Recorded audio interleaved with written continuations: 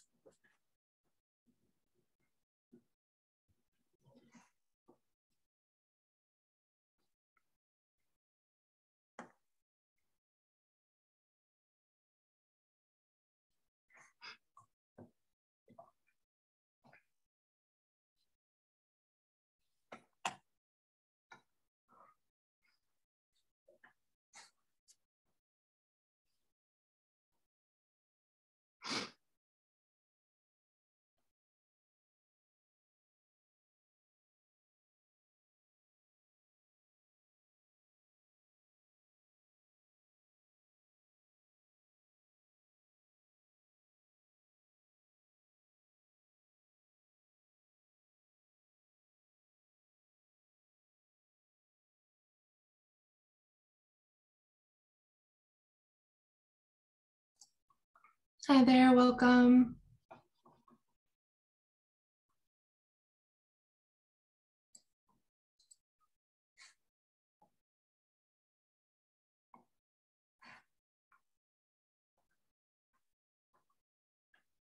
Welcome. We're just going to wait a few minutes for some others to join us. Thank you for joining us today.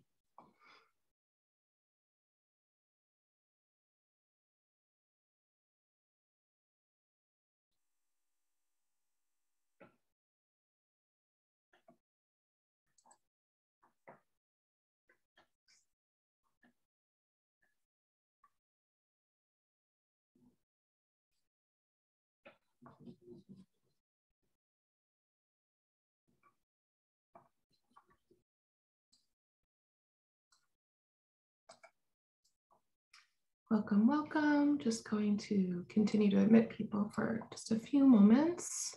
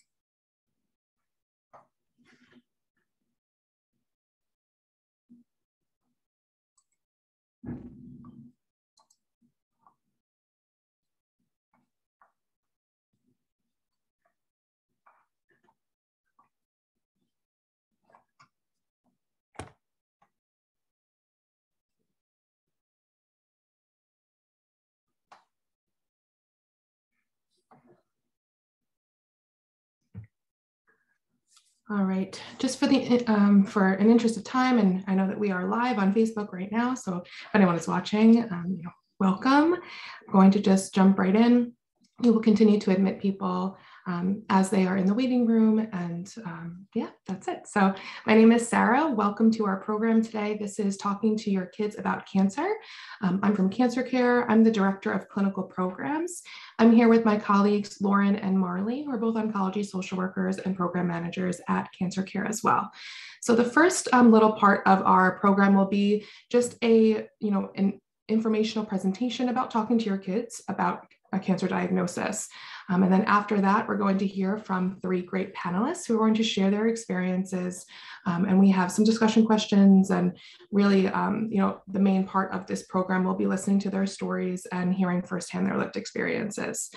Feel free to put any questions in the chat and we will answer them at the end. So where to begin? Many of you know talking to your children about a cancer diagnosis is a pretty daunting experience. It might be counterintuitive to share information with your children that might cause worry, fear, or stress.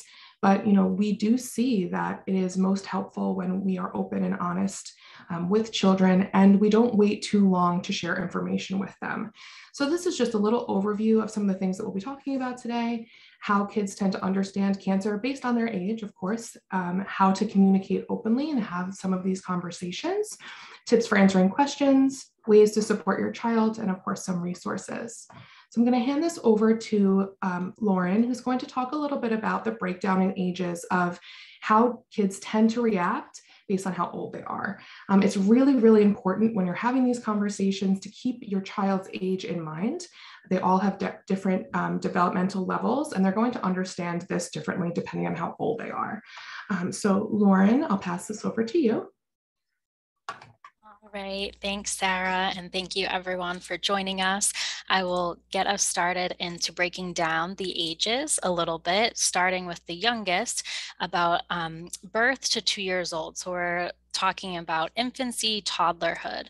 So basically, infants and toddlers will not exactly understand what cancer is. However, they may sense changes in routine. They may also sense behavioral and emotional changes of those around them. Common behavioral changes infants and toddlers may experience are increased crying or tantrums, changes in sleeping or eating habits, and difficulty separating from parents or caregivers, separation anxiety. And then moving to preschool age, about 3 years old to 5 years old. At this age, children may have some understanding of illnesses such as a common cold. However, they may not be able to grasp the understanding of a more serious illness such as cancer. 3 to 5-year-olds may display magical thinking, which is the idea that a child may believe he or she are to blame or may be directly responsible for something. For example, here on the slide, we have, I kept Dad awake and he was tired. I think I made him sick. Common behavioral changes preschool age children may experience include regression in that they behave younger than the age that they are or revert to earlier behavioral patterns. They may continuously ask the same questions about cancer, and similar to younger children, they may also experience separation anxiety. At this age, play may be used to demonstrate themes related to parents' cancer, such as doctor play and what they're seeing their parent experience. Then going on to school age children, this would be about 6 years old to 8 years old. At this age, children may begin to understand the difference between illnesses, the difference between the common cold and a chronic or more serious illness. Although they may begin to grasp understanding and the severity of illnesses, they may not have accurate information and could believe cancer is contagious. Children at this age may also continue to display aspects of magical thinking. Another example here would be, I was not listening to Dad, and when he asked me to stop, I yelled at him. I said some mean things, and I think I made him sick. Common behavioral changes school-age children may experience include behavioral changes younger children may experience, such as regression, separation anxiety, and doctor play. In addition to these behavioral changes, they may also worry about their parent and fear of contracting disease, asking questions about physical changes observed, such as hair loss from treatment or increased fatigue. They may also display anger, particularly in regards to disruption of their daily routine and what they may be accustomed to. School-age children may also distance themselves from parents diagnosed due to fear or discomfort and latch onto their other parent or guardian. And adolescents, 9 to 12-year-olds. At adolescence, children may have heard the term cancer more frequently and may have a basic understanding of cancer. However, children at this age may continue to have inaccurate information about cancer, especially accessing incorrect information through peers at school or searching the internet. Throughout adolescence, children may also continue to display aspects of magical thinking. For example, my teachers called my dad because I'm not doing well in school. This has been making dad upset and stressed. I think this made dad sick. Common behavioral changes adolescents may experience include worrying about parent and fear of contracting cancer, as well as others becoming sick, displaying anger, also fear and sadness and those challenging feelings being expressed as anger. Adolescents may also keep feelings to themselves, hiding feelings from loved ones. They may also feel that their family is different than other families because of the cancer diagnosis. And we know at this age, they may not want to stand out or differ from peers, therefore potential feelings of embarrassment may be present as well. And on to teens, a little bit older, 13 to 18 years old. Teens may be aware of the term cancer and what cancer is. They may have greater knowledge and education related to medical terms and cancer. Teens may also be misinformed about cancer from peers and may Google frequently and attempt to find answers. Teens may also begin thinking about life and death. At this age, teens may have experienced loss of a loved one or know someone who has experienced loss, leading to increased fear and uncertainty. Common behavioral changes teens may experience include continuing to hide feelings and not speaking openly about the impact of the cancer diagnosis, displaying anger, potentially displaying an emotion, any emotion as anger, and possibly anger towards loved ones. Teens may feel conflicted between finding one's identity and independence while remaining close to the family during this challenging time, which can definitely be a very intricate balance. And I will now pass it back to Sarah to speak about approaching the first conversation about cancer. So, like we talked about, and that was a lot of information. Thank you, Lauren, about the different developmental stages. I know it was quick, but you know your child best. You know your child best in terms of how they receive information, what kind of conversational style they have, how they respond to certain things. So I think it's also important to remember it's very individualized. We can give suggestions for language based on age, of course, but also you know your child best. So that's also something to keep in mind here. But when we're thinking about approaching this conversation, and whether it be the first conversation of many, or this conversation being broken up into smaller sections, we know it's scary, we know it's intense, and we really want you all to be aware of how you're feeling before this conversation is had. Being aware of your own emotions, right? Asking yourself, what's coming up for me? What is the biggest challenge here? What are my expectations out of this conversation, right? This might be different for everyone. So it's important to kind of take a pause and reflect here. We also want to consider the when and the where, right? In general, we kind of suggest a quieter, calmer space, but we also recognize that not all children or teens want that kind of space for them. Maybe they want to, it's in the car on the way home from school, that's their safe place. Or, maybe you're out for a walk and that's their safe space. So that is also important to consider. Think about where your child or your teen may be in their best place to hear difficult information. Of course, what to share, and this is age dependent. We're not really talking about sharing every single detail, and we'll get to that a little bit later. We're talking about open communication, right? Not keeping things from them that they might be already noticing, and in their head, maybe the story that they're telling themselves is much worse than the story that you are going to tell them. And so I think it's really important to be careful of the age and realize that a lot of children, they are very perceptive and they know more than we give them credit for a lot of times. The language is also really important. At CancerCare, we have a lot of parents that come and talk to us and say, like, what do I tell my child? I don't want them to be scared. I don't want them to be worried. And I don't want to use the word cancer. we understand, we really do. There's a lot of stigma around the word cancer. You know, if you think about many years ago, not even that long ago, actually, the big C, it was taboo. You know, people didn't talk about it, and it was automatically a death sentence no matter what. We know that that's not the case now. Yes, there are difficult things happening, but we also know that it's important to talk about them and to put them out there. So using words like cancer, chemotherapy, surgery, you know, the words that you were told, you can use these with them too, okay? Physical presence and affirmative language. I think it's really important that to realize you're not going to have all the answers. There's just no way.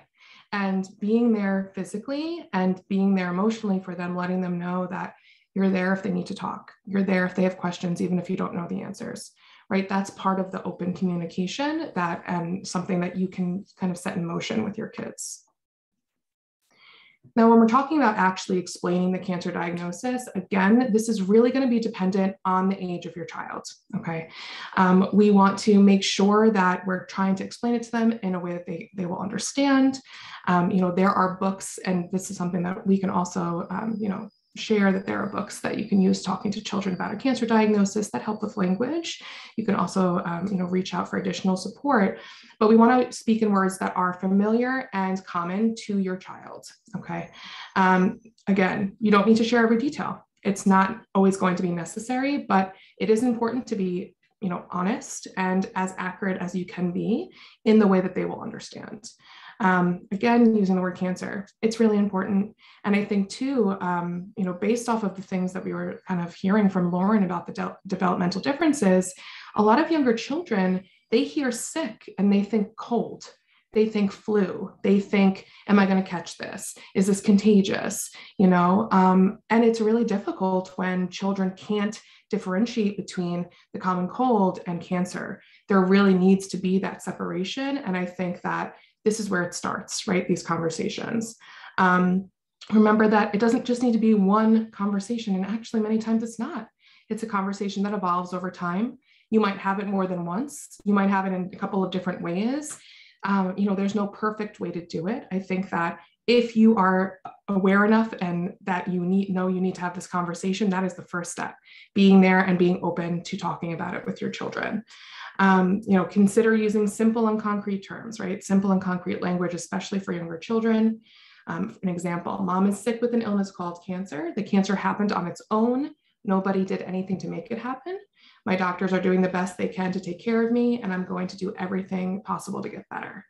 You know, we want to stay away from words like, I promise I'll be okay, right? That is the hope. That is, of course, the hope for anyone diagnosed with cancer, but that's not something that you can promise a child. I think that letting them know that you're going to do everything, you know, you or your loved one's going to do everything that they can, in this case, you know, to get better. And when we're talking about discussing treatment and treatment schedules, again, it might seem counterintuitive to give your child so much information about what's happening. You might think, do they really need to know when I'm going to chemo, when I'm getting scans, you know, when this is happening? Now, the amount of information is, of course, up to you. But when we talk about really discussing treatment and treatment schedules with kids, what you need to know is that what's going to be affected the most is their daily routine. And that usually is what makes them feel safe, supported, the consistency of their routine. And so if treatment is going to change who picks them up from school, who's going to drive them to practice, you know, who's going to be there for them on X day or event or time, you know, it's really important that you kind of think ahead of some of these situations and plan for these things so that you can let your child know or your teen know that, yes, there are going to be some changes happening, but no matter what, we are here together. We're going to make this work and we're going to come up with a plan. So, you know, really talking to your children and asking what that means to them, reassuring them that you're going to keep them updated and that if they are scared or they have questions, of course, that's okay. Discussing how the routine might change and preparing them for what treatment entails, like Lauren said, like the side effects. You may or may not lose your hair. You may or may not have certain side effects that your child is going to notice.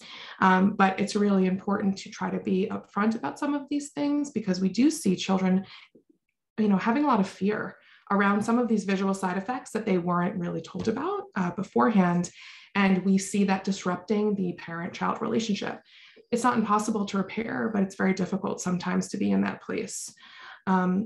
Also helping children understand that treatment and side effects might limit some of your activities. That might mean that explaining that it's not that you don't want to play or read or go for a walk or shoot hoops outside. It's that the medicine that you're taking, the treatment that you're taking is making you feel a particular way. And, for right now, it's just not something that you can do or that your loved one can do. It is important to have those conversations because children tend to internalize changes in behavior around them. If all of a sudden you can't play as much, but they don't know why, they're going to think they did something. They're going to internalize that and think this is a reflection of me. And oftentimes, almost always, it's not a reflection of them. It's a reflection of what's happening in the family. And I'm going to pass this on to Marley so she can talk about, throughout care and supporting children that way. Thank you so much, Sarah. So yes, there's going to be a lot of adjustments happening after receiving the initial diagnosis and also, of course, throughout treatment. So it's so important to stay connected and involve your children in your care throughout the course of your treatment. So something that can be really helpful and it's really important is building a strong support network. So that might be involving your family members, friends, maybe even talking to your children's guidance counselors at school so they have extra support there. Don't be afraid to ask for help. It's okay to delegate. I know as parents, you're used to doing everything on your own and you want it to be that way, but it's okay to ask for help. And there are certain tasks that you can give to family members or friends that will take some things off of your plate. Schedule family update meetings. So as Sarah said, it's so important to give regular updates. So maybe that's once a week, once every other week, just to make sure if there are any questions, any changes in the treatment plan, your children are aware of those changes and there's no surprises. If possible, bring your children to your treatments or allow them to visit you if you're at the hospital. So a lot of times, as mentioned earlier, kids have a big imagination. They can imagine something a lot scarier than what's actually happening when you go to treatment or if you go to the hospital for a visit. So maybe if you can bring them, it will actually clear up maybe some of that fear and anxiety they might be experiencing when picturing what's actually happening at the hospital. You might want to give them simple tasks that might help them feel useful. So maybe they can make you breakfast in bed or help you keep your appointments in your calendar, whatever it might be to help them stay involved. Make sure you're considering any role reversals that might be occurring throughout the course of your treatment and be aware of special considerations for teenagers. As we know, teens have access to the internet these days, so there's a lot of information out there. So making sure that you're keeping an eye on that and making sure that you are telling them, whatever you want to share before they're able to look it up elsewhere. And also, it's so important to try to spend relaxed, stress-free time with your children. So if that means maybe carving out once a week time where you don't talk about cancer, but can maybe watch a movie or read a book together, whatever it might be, do some coloring or artwork where you really have that quality time that cancer is not involved in. So open communication, that has been, a theme throughout the course of this presentation. Communication really is key, and being open and honest really helps the family cope with whatever changes might be coming ahead. So again, continue those open lines of communication at every phase of the journey, whether that's first diagnosed to treatment to even post-treatment. Provide updates to your children in developmentally appropriate ways, which we touched on earlier. Be sure to validate and provide reassurance to the feelings your children are expressing. Of course, we want them to talk about how they're feeling. So any kind of positive reinforcement that you can give to let them, know that it's good that they're talking and expressing how they're feeling, no matter what that might be, is so important. And it's also okay for you to show that emotion too, because it helps them realize you're human and that it's okay. If they have trouble talking about cancer, maybe they're nervous to bring it up. They're scared if they bring it up, they might upset you. Encourage them to write down questions and concerns. Something I suggest to some of my clients is creating a question jar with their children so they can put it in maybe the family room or the kitchen. So if they have any questions, they can put a question in there and, maybe once a week you can go and collect the questions and go through them during your family meeting. And if there are questions you don't know the answer to, it's okay to be truthful and let them know that you're not sure. And you can find that out for them, or you can find that out together and go over it then. So emotional support, as we know, a cancer diagnosis is incredibly overwhelming, and it's so important to secure any additional support that you can for yourself and for your children. So you might be able to find individual support, you might be able to do family counseling, maybe there are even support groups available. Definitely try to connect with the hospital social worker to see what's available, or any local cancer organizations that might be able to offer support. So again, encourage your children to express any feelings or concerns that they might be having. There are no wrong feelings, and letting them know that is really important. Be mindful of any emotional changes that your children might display that, might indicate that they're stressed or worried. So I know Lauren went through some of those behavior changes earlier on, but also, if your children are in school, staying connected with their teachers, maybe the guidance counselor, to see if they also are noticing any changes in behaviors. Discuss outlets with your children so that they can utilize when maybe they're feeling upset or overwhelmed. So maybe that might mean taking them out for a walk, or showing them maybe that if they're feeling overwhelmed, they can draw or color, or maybe even write or journal for some of the older children. Those are all great options. Allow space for them to feel heard. So again, creating that space to have open communication is really important. Model and explain aspects of self-care. So again, things that you're doing for yourself, how can you help your children have similar outlets? So again, might be going for a walk, coloring, drawing, anything along those lines, listening to music. There are so many options available that are children friendly. And continue to instill your foundation as a family and approach challenges as a team. We want this to be a team effort. And moving forward. So, of course, there are so many unknowns when managing a cancer diagnosis. So, even when treatment is over, there are still many adjustments, many challenges that continue to occur. So, as we know, even I think a lot of times in TV and movies and media, once cancer treatment is over, a lot of people believe that that's the end of all of the troubles, but that really isn't the case. So, be sure to continue that open communication, even after treatment is completed. And again, be honest with them, even if the news isn't what you were hoping, make sure they hear whatever that news is directly from you, because the source is really important. You don't want them to hear from a friend or maybe an extended family member. And make sure they're aware of what might be down the road. So maybe that is talking about, your prognosis, or whether you're in remission, or maybe you experienced a recurrence. So again, explaining those terms in language that is appropriate with their age. All right. I'll turn it back to Sarah for a recap. Thanks so much, Marley. And just to recap, some of the things that we went over, like I said before, children here understand more than we realize. I'm sure you've all heard children are sponges, or you've seen it with your child, maybe repeating words that they shouldn't be repeating before they even know what they are. But, they're always listening, and it's really important to be mindful of how you're talking about this around them, and also with them. How you share information with your kids is more important than what you share. And meaning that, the environment that you have your children in, being validating and acknowledging their feelings too, that is more important sometimes than the content, them knowing that they're not alone in this. Considering your child's age, which, we have to drive that point home, it's really important. Before sitting down to talk, again, an environment that makes your kids feel safe. You know what that is. Being honest, using simple and direct language, giving enough space to ask questions, letting their questions lead the conversation, and also not being afraid to say, I don't know.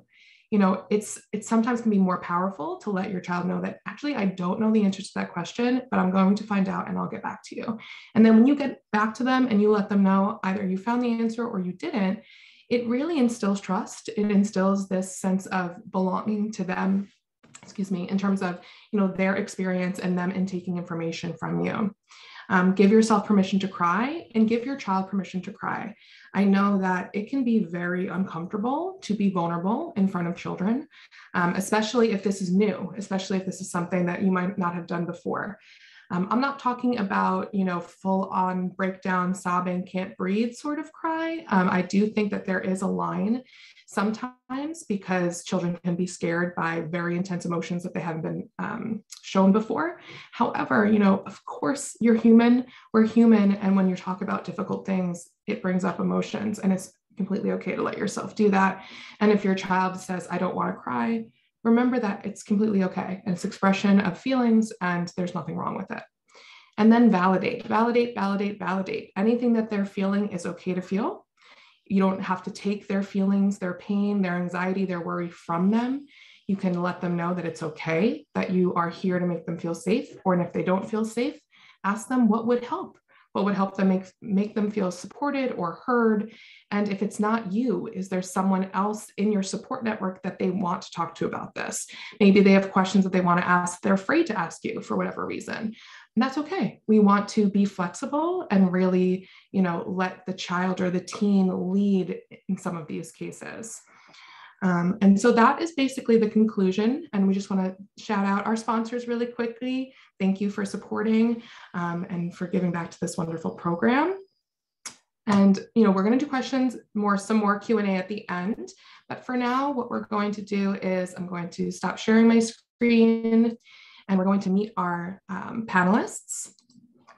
And so, okay. So what we're going to do before we kind of jump into some questions that we have for our panelists, I'm going to invite them to just do a brief introduction so that you have some context about their stories and about where they're coming from.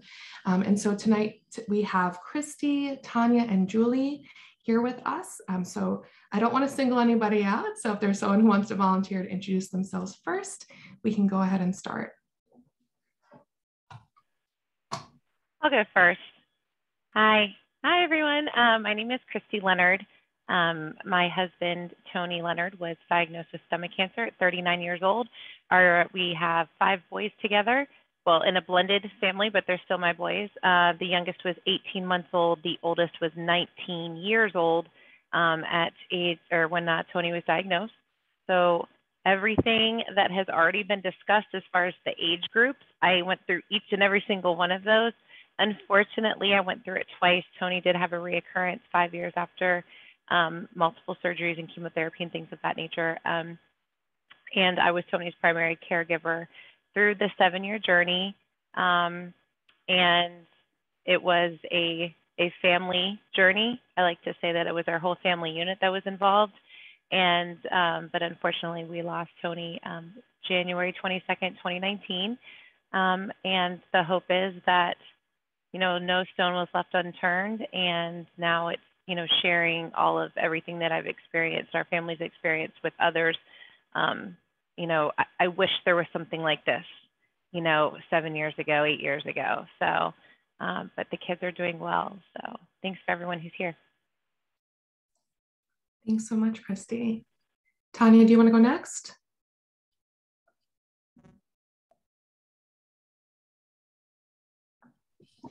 Okay, there I am. Hello, everyone. My name is Tanya McKay. My husband was diagnosed with stage 4 stomach cancer at the age of 44. We had 3 children. At the time, they were 16, 11, and 3, all girls. I also was my husband's primary caregiver. He was diagnosed on a Friday, and by Wednesday, we were told it was terminal. So we started with a terminal diagnosis from the very beginning. And everything in the slides that you guys just expressed was so spot on with what we encountered. And like Christy, it would have been great to know that stuff in advance. So I really am very appreciative that you guys are taking the time to put this out there for families that are going through it going forward. I too had the gamut of ages. I skipped everything except for the birth to 2. Christy got that one, but I did get the other ages and different experiences, different school environments and whatnot. I had some in homeschool, some in preschool, some in virtual schools, like all over and whatnot. So Jeremy had fought his cancer for 14 months and passed away in November of 2019, shortly after I met Christy and the team there. So, but thank you again for doing this. Hi, everybody. My name's Julie. My perspective is slightly different in that I actually have 2 sons who actually had stomach cancer. So my experiences started in 2015 when my 20-year-old was having all kinds of symptoms that seemed to be stomach related, and they just couldn't find anything. Within a matter of 3 days of being admitted into the hospital because he couldn't breathe, he actually passed away from cardiac arrest. What we learned later was that the stomach cancer had actually spread to his bones and his lungs, and it literally took it to spreading for them to even find it. And so you can imagine that was so very fast. We couldn't even process what was happening. But as soon as I started trying to investigate why would a 20-year-old even get stomach cancer, one of the organizations was Debbie's Dream, and it became clear that there might be something genetic impacting my family. So I immediately had my 17-year-old daughter and my 13-year-old son tested. My daughter was negative, but my 13-year-old son was positive with the same mutation. And this particular mutation is extremely aggressive, and it has a very high rate of getting stomach cancer. We're starting to see more patterns in younger people like we did with my son. So the immediate course of action was to get him under surveillance and start monitoring, and to proactively have his stomach removed so he wouldn't get stomach cancer because the risk was so high. And so in that process of monitoring it and making the decision that around 18 or 19 he would have a surgery, they actually found stomach cancer on his annual exam when he was 17. So it expedited the process of having a total gastrectomy. That happened 2 years ago. He's doing well. He's 19 now. And so just a variety of emotions, and hidden in between all of the pain are lots of little blessings. So, and it's an ongoing healing process, I believe, probably for all of us. Thank you so much, Julie. And thank you all for introducing yourselves. And now that we have a little bit of background, I'm just going to jump into some questions. And the first question is really, how did you approach talking to your children about this? I know that you all have different experiences. And so I'm going to start with Christy, if that's okay. I know that you mentioned you have 5 boys and lots of different ages. So why don't you just go ahead? Yeah, so Sarah, thank you again. So the first time that we told everybody, that the 2 youngest, Aiden and Ashton, they were 18 months old and 3, almost 4. So they didn't really understand what was going on, and we didn't say anything to them. So we told each of the boys individually. We told the oldest, and he cried, and he was 19, and he had just come off of working the night shift and just kind of knew something was going on because of the way we came back from the doctor's office. He's just pretty smart young man. The other one, Austin, he was 11 at the time, and he was really holding everything in. And I sat down with him and I just said, hey, that has cancer. There's really no easy way to say it. And he was really like, what? And I had just lost my brother to lung cancer. So they were like, same thing, C word equals death, right? And I finally looked at him, I said, it's okay to cry. And then he cried. So, I mean, really, like everything that you've touched on the slides is real. The hardest one that we told the time was Alec. He was 15 at the time, and him and his dad were, super. Tony had a very unique relationship with all the boys, but he was right in the middle of like high school and sports and all of that. And so Tony actually told him, and he was like, Daddy's sick. And he was like, well, how sick? And he said, I have cancer. And he was like, what? They like freaked out and ran upstairs and called his friends, because that's what they do. Fast forward 5 years, we had just celebrated Tony's anniversary. So we were like, hey, it's 5 years, he made it, da da da da da. When we found out there was a recurrence, we actually sat down.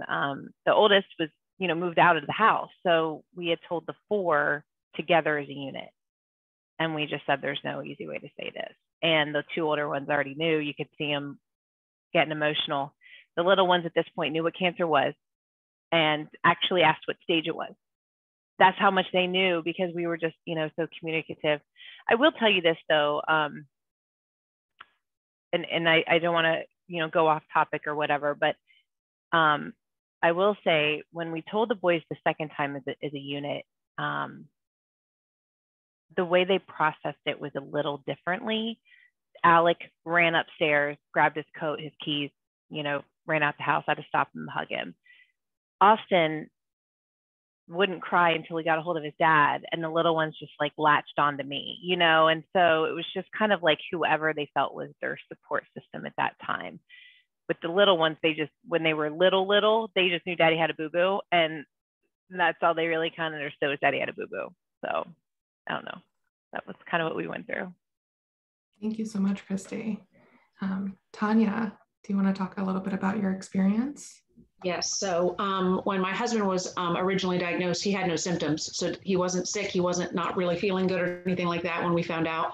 And one of the first things him and I discussed when we found out was, well, what are we going to tell the kids? And just a knee-jerk reaction is we tell them everything, because I do know that kids fill in the blanks and I didn't want them to fill it in correctly. So literally we just walked in the door.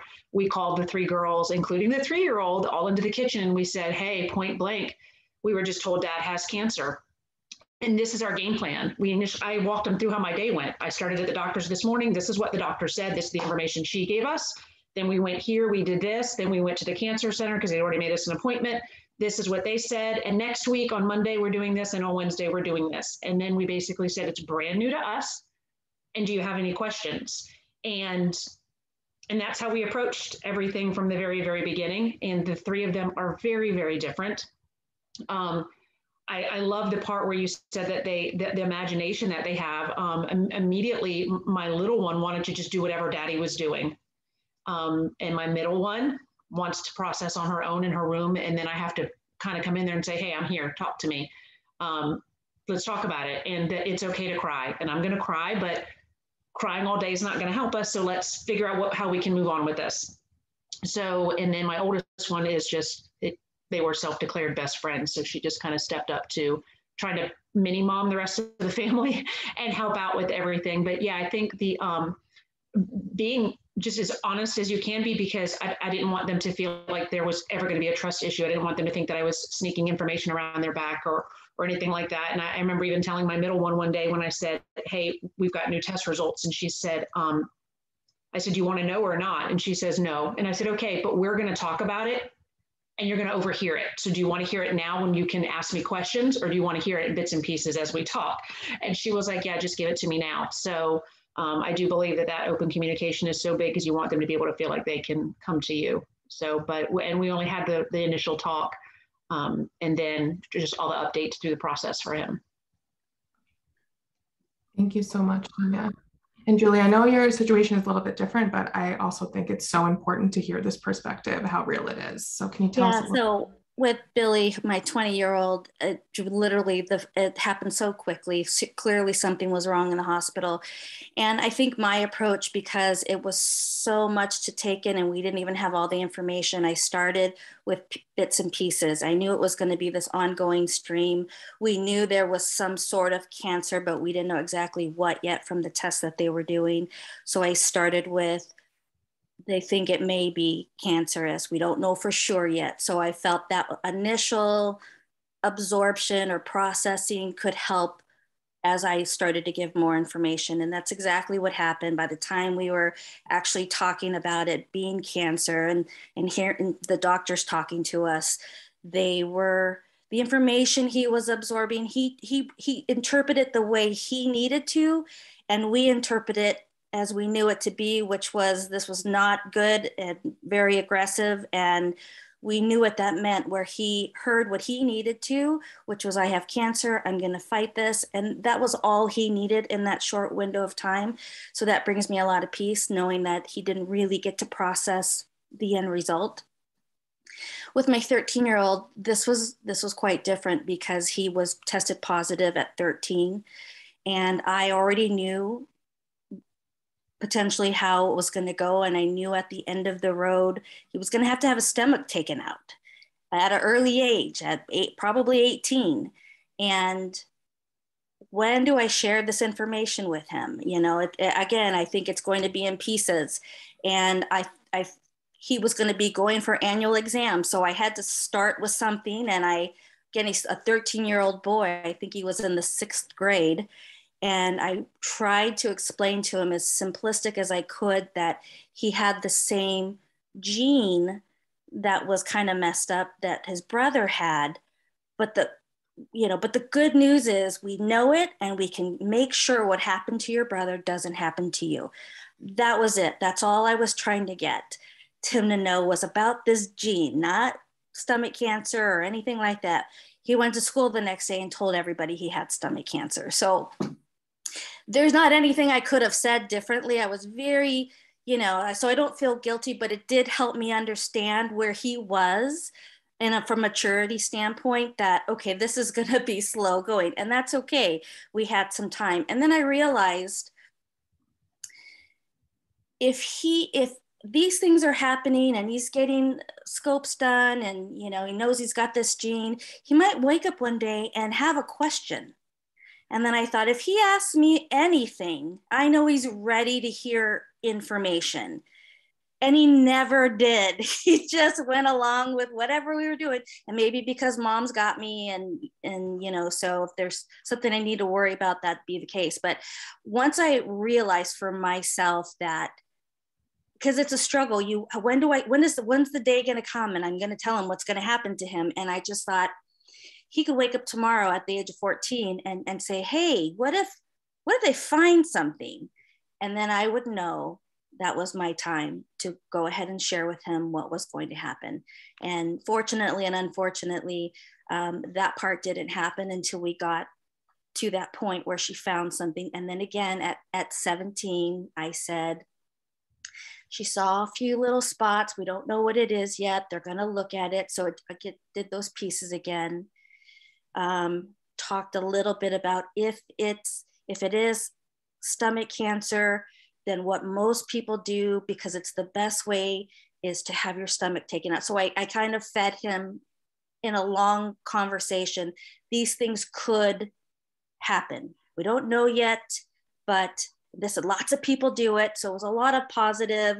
We're going to be fine, all of that. And that was our emotional moment of anything, was that particular conversation. And both of them had looked at me when they get this information, and you can see all this emotion, and you have to say, it's okay to cry.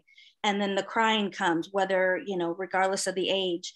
And that needs to happen for them just to get that initial part out. And then telling him there was actually cancer really was a secondary note, because he had already understood the what ifs. So that was the beginning of that part, and the hardest part of it, but pieces, I think.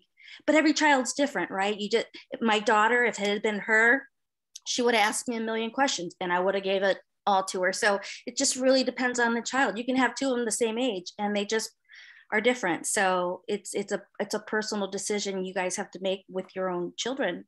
And it could work well and it could not, but you just do the best that you can. It'll all work its way out that way. Yeah. Thank you so much, Julie. And you really referred a lot to basically the evolving of this conversation, right? It wasn't just one conversation. You had to have many different types of conversations because of the situation. I'm thinking too, Christy and Tanya, when you're talking to your children, obviously it wasn't just once. Christy, you had multiple conversations too, but how did it affect them throughout the treatment? Was it something that you revisited as a family, these conversations? Were there check-ins?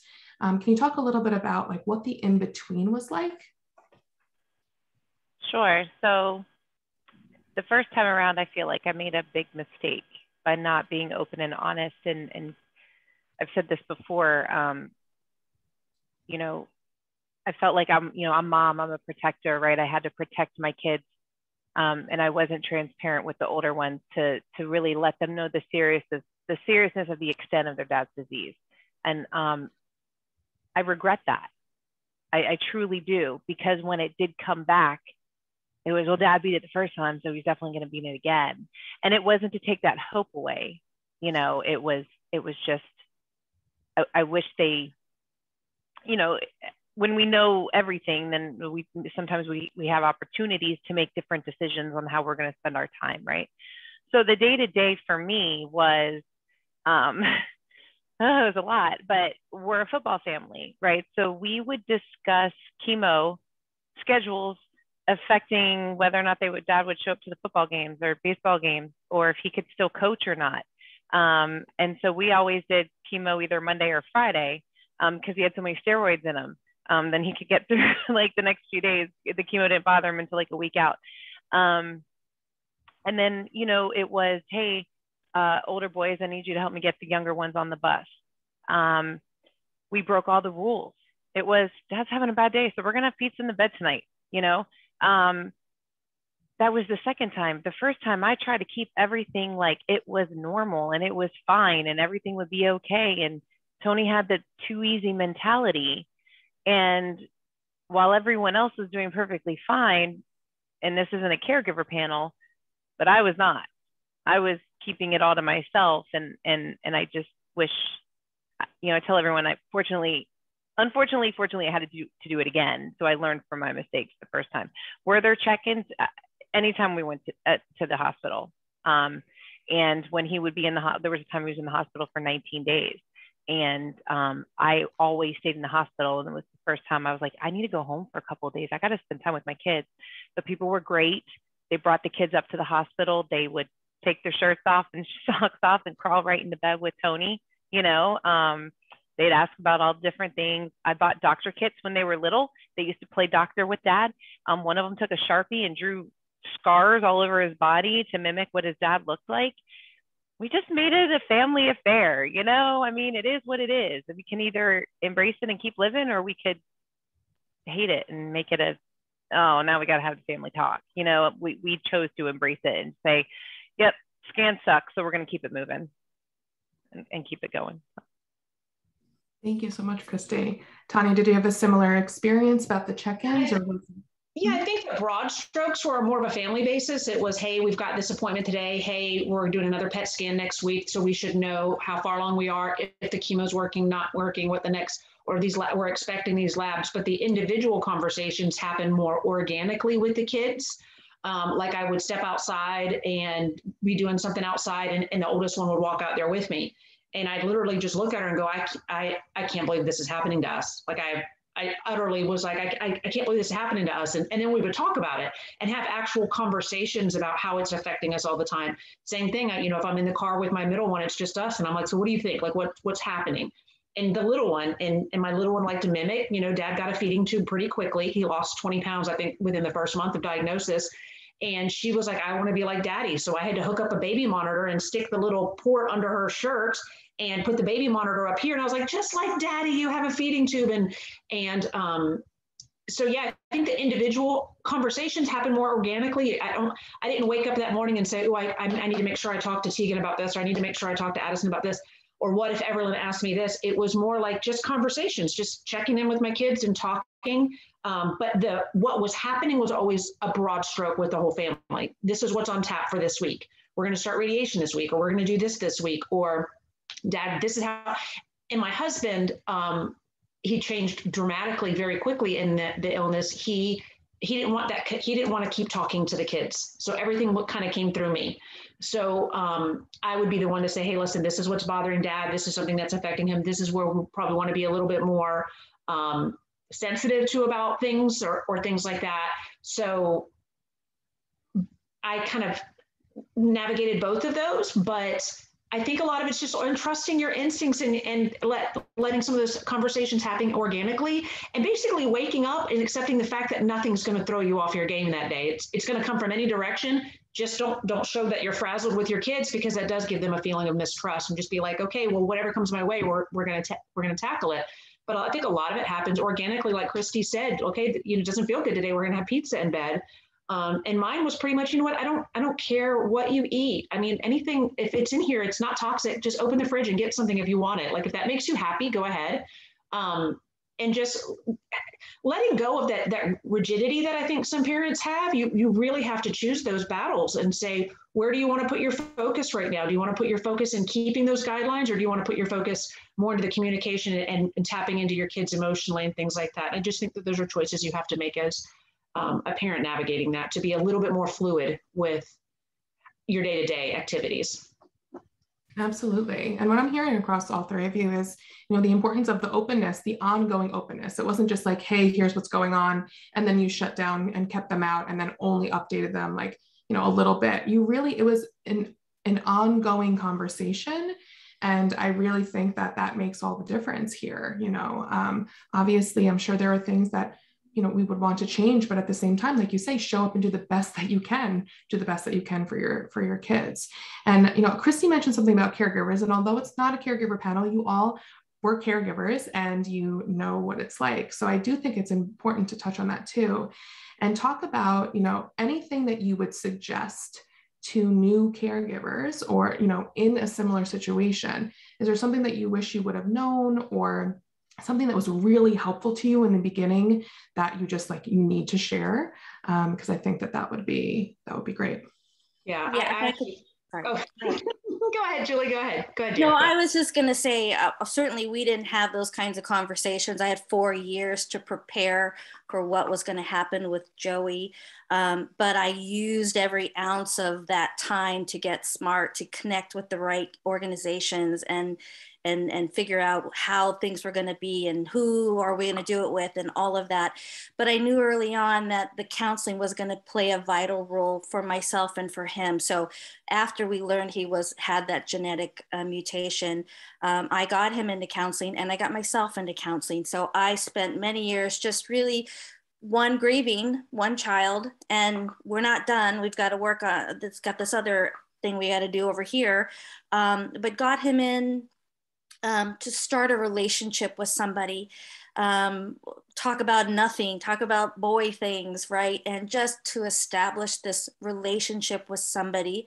So when the time came, he had somebody he could talk to that wasn't mom, and that he had already formed a real bond with. And I can't tell you for us how just critical that was, because he ended up getting cancer and all these, and he still sees her now 2 years later. Now it's once a month. They are on the phone with each other. Now they just talk about video games. But the whole point is he made that connection with somebody, so that whatever he needed to share, most of the time it had nothing to do with what was happening to him. He just had this connection.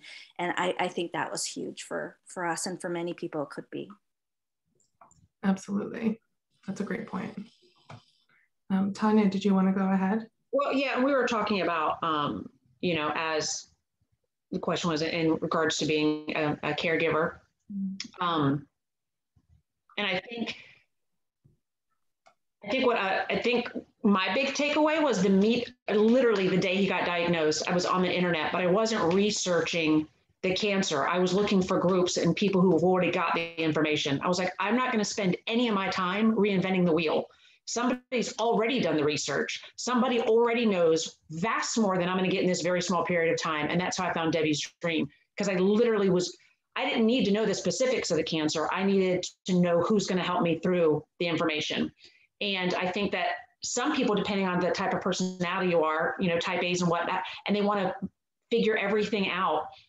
And I think you have to let go of some of that control and be like, if somebody's already done that work, I'm going to let them download that into me, because I need to focus my energy on taking care of my loved one or taking care of my family. So I'm not going to spend hours and hours and hours in front of the computer trying to figure out what that lab result means or what this lab result means. I'm going to plug into people that have walked through this, in organizations like Debbie's Dream, multiple different, Facebook groups. And I'm going to say, what did you get from this? What did you learn from this?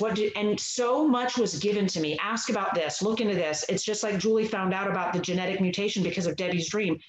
She could have read oodles on the internet before she found that. I think a lot of people need to be very selective about how you spend your time, and let reputable organizations download information into you so you can spend more of your time focusing on the caregiving. I think that's really important as a caregiver, so that you can juggle that, not just yourself, your children, who you're taking care of, your loved one, but not spend so much time trying to decipher all the codes that are in the medical world. That's me personally. Anyway. Absolutely.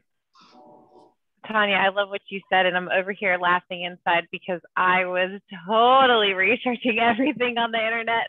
I was like, well, I would take his lab results and I would look at him. And he was sleeping and the kids were at school. So I was like, whatever. I probably should have been working or something, but I was too focused on trying to control something that I had absolute no control over, because it's the little things that, I always would tell people I was better and more organized when, on chemo days and when Tony would be in the hospital, and because it was like, I can make sure that the laundry was getting done, and I could make sure meals were planned, and I could arrange carpools and all that kind of stuff. That I had control over. I had no control over what was going on in his body, right? However, the caregiver spouse relationship that you're talking about, Sarah, is a very unique relationship. And I wrote about this, right? About how he wasn't the man that I fell in love with. He changed, but he became a completely amazing man that I completely got to fall in love with all over again in a different light. I used to get frustrated over, I think I got frustrated over money all the time, but I would get frustrated when he was healthy because he didn't unload the dishwasher. Then now I got a pass, you know what I mean? Those little arguments didn't seem to matter. But my advice or my experience, second time, I scheduled time for myself. So I would schedule the day trips to the spa. And that was really important. So I could schedule like when the kids had to go to the dentist and when, Tony had to go somewhere, but I had to schedule me time, right? And I still need to work better at that. And the other thing is, I always like to say, don't forget who you're fighting for and the reason that you're fighting. Because at the end of the day, it's that relationship is why we're fighting. Because if you could care less about the person, then it's just, it's just a checklist, right? Or, I'm going to pass on some information and I hope it works out for you type of thing. But, I was fighting for, somebody that I loved and somebody that, my children, their father. I have a blended family. So I was Tony's third wife, and I was so blessed that the other older boys' moms were completely engaged, completely helped me out, would take my kids for the weekend so that Tony and I could get that time together that was just us. And I always said that our time in the hospital was our time. And our 10th wedding anniversary was in the hospital. They gave us the corner suite with a cake. They brought us cake. They heard it was our 10th wedding anniversary. It's those little things that mattered, and that's what I treasure. And that's what I have to remember. All the other stuff, it didn't. So treasure those moments. And I'd like to say too, plugging in, I met Christy a couple months after Jeremy got sick. I let her download a lot of information into me because she'd done the journey. And I'm so glad she went through all that, looking up everything the first time, because I let her just pour that into me. I was like, I'm not doing it. Download it into me. I think it's, as a caregiver and controlling, you want to take care of everything, but you have to put your hands up and say, no, I got to let somebody in. I got to let somebody talk to me. I got to plug into somebody. I had Christy, I had a couple other people I've never met in real life that journeyed along with me, and I was vulnerable with them, and I let them know what was happening because they had been through it. And I think it's important to use those people and those things that come into your life. Don't try to do it all on your own, because you will wear yourself down. And if you wear yourself down, you cannot do the best thing for your family or the person that you love that you're trying to take care of. You have to let people come alongside you. And it's hard because control freaks have a hard time letting that go. But as someone who did let go and let people pour into me, like Christy, and still having to let people pour into, I think that's important as a caregiver to let go and let people download and help you through that. Thank you, Tanya. Julie, do you want to talk about being a caregiver and maybe even speak about the other caregivers that maybe were in your own experience, if there were any? Well, again, our experience was, so we had this very rapid scenario, and being able to share with my other children what was happening and share my emotion. I just really I had lots of family and leaned on my husband, on a day-to-day basis. And then really, I guess, you know, the majority of time, I think from a stress perspective, it was a very stressful number of years with the anticipation what was going to happen with him. And in between all of that, caring for him, but it really came after his surgery. That was just an ordeal unto itself, you know. So he's a kid, and he wasn't even a senior in high school yet. You know, we just found ways to do it. I finally am backing off and letting him try to be his own person, but I got myself the necessary support I needed so I could support him as he needed. And we surrounded ourselves with family and friends, and work played a vital role also in the support for me to let me do what I needed to do with my family. And so you lean on everybody who'll let you, and you're better for it. So yeah. Thank you so much. You know, I think it's so important, regardless of what your support system looks like, right? Being comfortable leaning on them, you know, knowing that you're not alone, that you have people in your corner, even if it's not traditional support. You know, I think it could be amazing either way. I want to shift gears a little bit and talk about the importance of being aware of stomach cancer in general, because I do think that part of this program too is sharing all of your experiences and making others aware of stomach cancer and the different types of stomach cancer. We have very different experiences here. So can we talk about why it's so important, besides awareness, why it's so important to advocate for, you know, for treatment for stomach cancer, for screening options, and all of these things? Hope. I mean, I say it all the time. Advocating on Capitol Hill, or not just in Capitol Hill, but in the hospitals and you know, the local doctor's office, right? It's not going to bring Tony back. It's not going to bring Jeremy back. You know, I could go on a list of names, but I'm not going to do that. I'm not going to turn it into one of those. But my kids, Julie's, thank God Julie knew about stomach cancer. Heaven forbid how you had to learn about it, but thank God, right? And you were prepared. There's hope in that, right? And my kids are going to have to get tested. Tony's was not genetic, but it's the exact same kind. So they have to get endoscopies, and you should hear me. I'm awful. Like now, you know, Anthony's 29 years old. I'm like, son, have you gotten your starting stomach checked? You know what I mean? Like, come on now. Grown man, and I'm having to have the conversations with their fiancés and wives, because it's like they're just like their father. But I want there to be a family that walks into a doctor's office one day and is told, we have a cure for you, there's hope. You know, what if that grant is the key? You know, the young doctor that comes out of medical school, it's not a popular cancer, but they hear about a research grant that they can get, and they stumble across that thing. You know, the day that happens, I'm gonna jump through the roof. There doesn't need to be any more stories. There doesn't need to be any more funerals. There doesn't need to be any more kids that are growing up without a parent, any more siblings growing up without children. Like I lost my brother to cancer. Like I know what Julie's kids are going through. It stinks. You know, like it's hope for me. That's me. Yeah, I think for me, advocating, it's where I can contribute.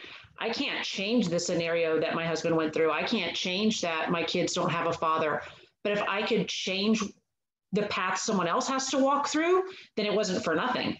So if advocating and bringing awareness to it allows, similar to what I had, I was able to go on and find Debbie's dream. That was because people like Christy advocated. It was because Debbie, though in her own illness, said, I need to do something for the next person. And it's not going to stop with me. It's got to keep on going. And then Julie found out what she found out because of Debbie's dream. So it is about paying it forward. And then if you look back to when Debbie started to everything that's happened with Debbie's dream now, it has vastly impacted in such a positive manner so many people. How do you not want to be part of that? To know that somebody that is going to be diagnosed or knows something 2, 3, 5, 10 years from now is because you stepped up and you weren't quiet about it. You didn't keep your mouth shut. And it's not a fun, it's not publicized stomach cancer. You see the stomach pins, everyone's like, what does that mean? Yeah, talk about it, because people need to know there's virtually zero symptoms. Or like with Julie's son, he had symptoms, but they said there's no way a kid that young is going to have something like this.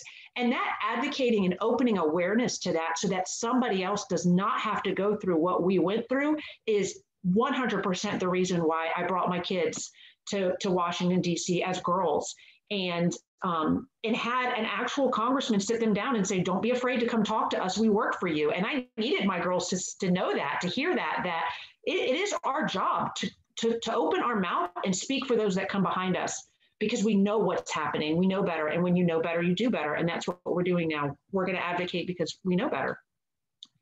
So. Yeah, like Tanya was saying, that was so frustrating. We were getting blood work.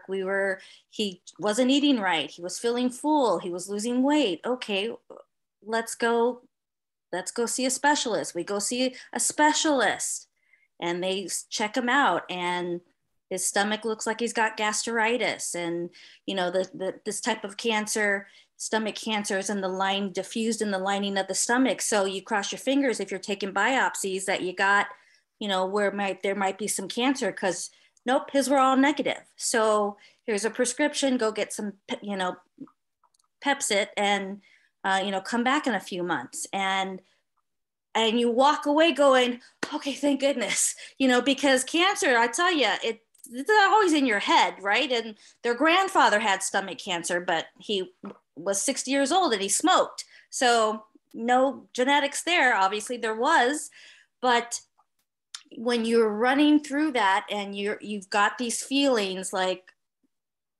this can't, what is this? And then you hear a doctor tell you gastritis, here you go. And you're like, okay, good. And you want to run with that because you don't want it to be anything else, but you still your gut. And then now his back hurts. Now he's having trouble breathing. And so, you're doing your job, but,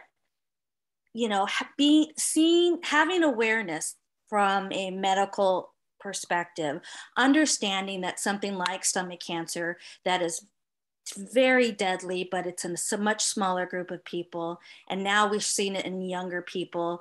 That information needs to trickle down to the medical profession.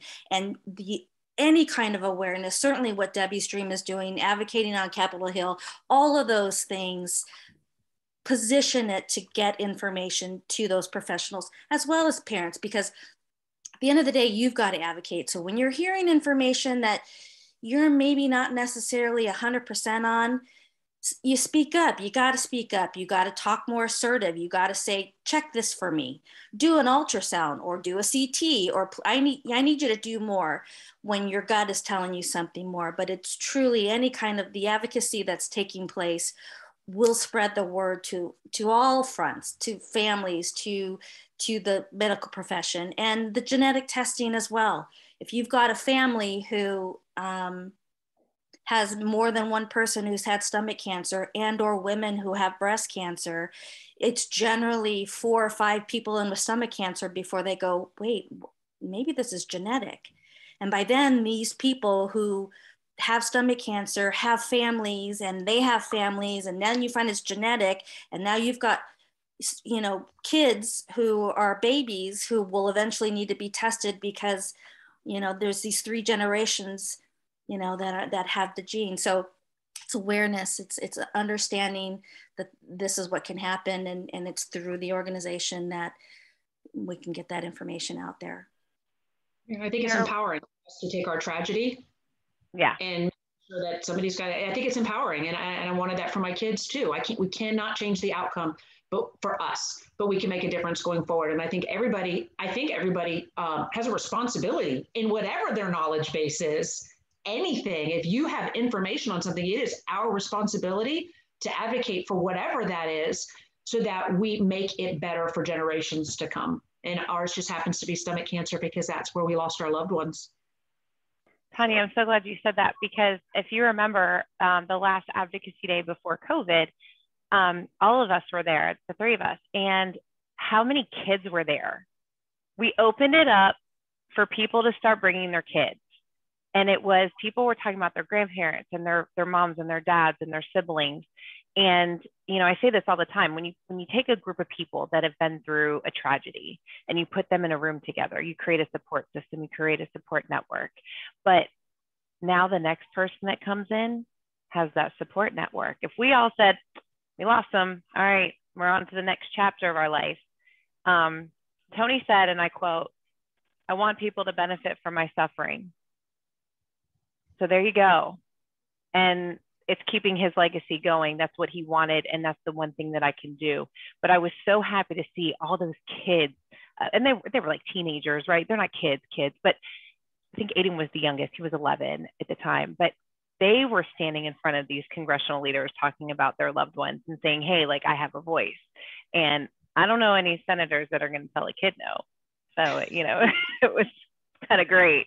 But the empowerment, yeah. The empowerment. We gave our kids power. They didn't have power over watching.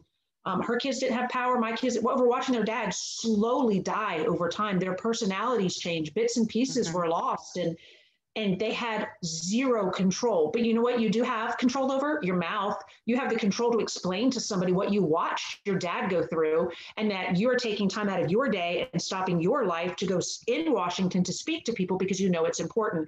And I think that you cannot put a price tag on that type of empowerment for adults or for children. I think it's a game changer in how we deal with stuff. And Jeremy, when he was first diagnosed, he was a firefighter, and his stomach cancer is deemed to be from exposure from the job. And his big thing is, I have to protect my brothers. We have to. So we went straight from Washington to the state of Florida to change laws here in Florida to protect firefighters who get cancer, certain list of cancers, because I said it can't be for nothing. You're not going to die for nothing. Somebody's going to have an easier road because of this. And the only way you're going to have an easier road is if we speak and we advocate and we stand up for those who cannot stand up for themselves. And if I didn't have someone like Christy come alongside me within a couple months of being diagnosed, my journey would have been different. And I want to know that whoever comes behind me when they reach out to me, they're not doing it alone. And I think that's really important. And that's empowerment for us. Absolutely. And I hear, I mean, so much advocacy, which is just so important, not only advocacy for loved ones, but self-advocacy, you know, empowerment. I think that really taking, Tanya, like you said, tragedy and, you know, taking the power from this, becoming empowered to share stories, to spread awareness, you know, to give the power back to your family too, encourage them to become empowered with this information. So, you know, I think it is amazing what Debbie Stream has been doing and will continue to do on the advocacy front in terms of spreading awareness, because it's 100% needed on many, many levels. And so we're gonna continue here with the questions. We're gonna break it up a little bit now, again, a little bit more specific. So we're gonna start, Christy, with you, if that's okay. And really, I wanna ask about, you know, to share a little bit about blogging, about your experience, right? Because I do think that everyone has different outlets for expressing themselves, and sometimes, you know, you need to write. And I think it's really amazing that you did this. Yeah, so I want to tell a teeny tiny story real quick. When I was 7, I learned that my grandfather had recently passed away, but I learned that he was a writer, like a published writer. And I used to always like to write. And apparently, now I don't really remember this, but apparently, like in first grade when I was 7, I wrote about my dead brother. I had another brother who had passed from SIDS, and so I had written about it. So upset the teacher so much that she called my mom, and my mom was like, "No, she writes about that stuff." And when I was 10, I was given a diary, and you know, Dear Diary, right? So I had one of those with the little lock. So writing was a passion for me, but it was also an outlet, and it was a way for me to be vulnerable and just kind of get whatever I was feeling out on paper, and nobody else had to see it. And it didn't matter what I said, it was just a way to get things out. So I did. I started a blog when Tony was initially diagnosed, and I sat down and I just started writing, like, you know, how did we tell our kids, or we think it's an ulcer, and you know, and just like every step.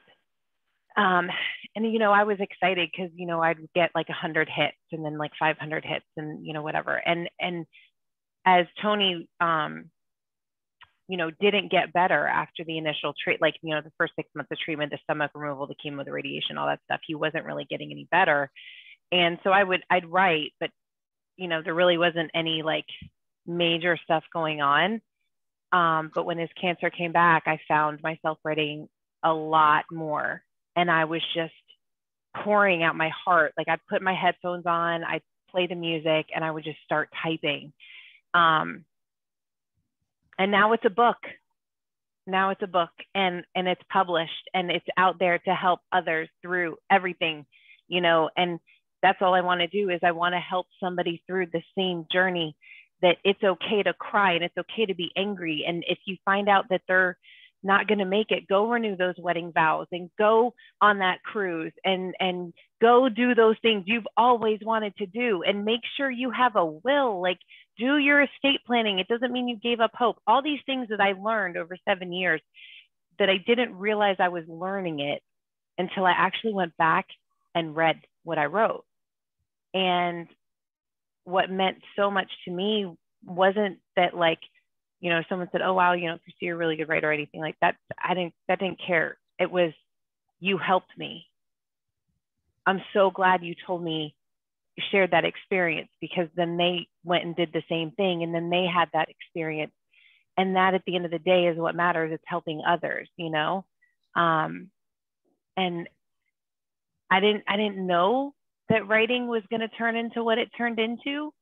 I didn't know that picture I took that's on the front cover of my book of Tony fishing was like one of the last healthy pictures we ever took. It was a family fishing trip. But, you know, like, I started a new one after he passed. I started one about the widow journey, and that's a whole other panel for sure. But it was a way to keep people posted, but it was more importantly a way for me just to kind of let out those emotions and be raw.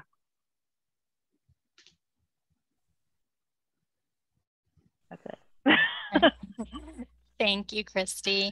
I will now turn it to Tanya and ask a question just specific to your experience.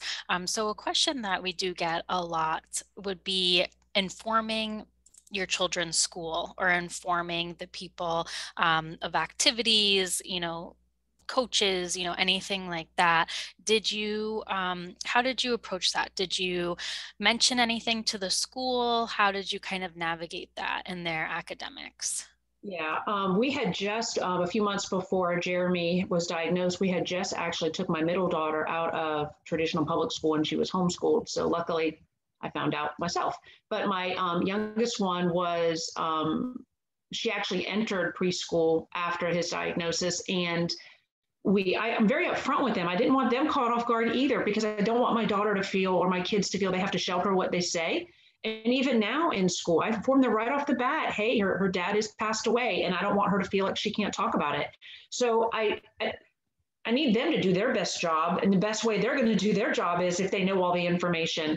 And I tell people all the time, I know this is not something comfortable you want to hear, but this is what we're dealing with, because I don't want you caught off guard by my 4-year-old who doesn't have a filter. They don't understand. They'll just blurt that stuff out in the middle of a grocery store. I mean, and she would be like, this is my mom, this is my sister, my dad is dead, this is my other sister, so casually. So I don't want anybody to be caught off guard. So yeah, I did make sure that they knew. My oldest daughter was also in virtual school, but I didn't know how it was going to affect her schooling. I didn't know if she was going to start missing some things, start being a little bit more forgetful with assignments. So I did want her teachers to have a little bit more grace with her, maybe touch base with me if you see something changing in my child. And I think that's where the big thing was. If I can see what's happening at home, but I'm not plugged in the way my kids are outside of home. So I need to let them know what's happening so that they can be more aware and tell me, reach out to me and say what the changes that they're seeing in my kids. So I think it's very important that we do arm the people that look after our kids with information as well, so that they can be, you know, helpful to our children.